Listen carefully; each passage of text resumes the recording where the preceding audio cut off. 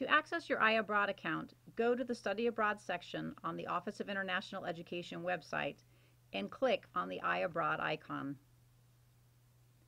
You will access your account according to which phase of iAbroad you are currently in. There are 5 phases of iAbroad. They must be done in order. If you are still in the inquiry phase, in order to get to that section of your account, please click on Make a General Inquiry in the bottom left corner of the iAbroad screen.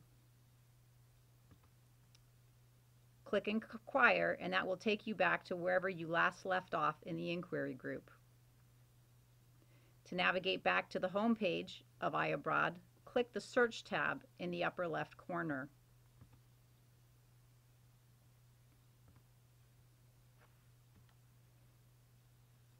If you complete, or when you complete, the inquiry phase, and you'd like to move on to the apply phase,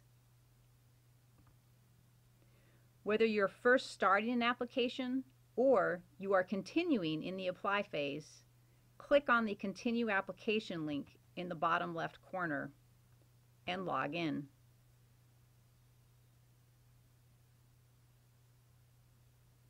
Again, to navigate back to the iAbroad homepage, click on Search.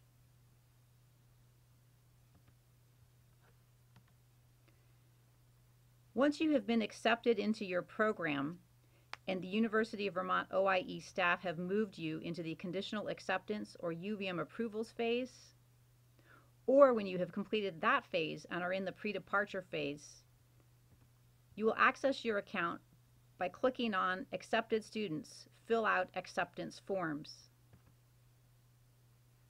Click Log In, and that will take you to where you last left off in each of those phases.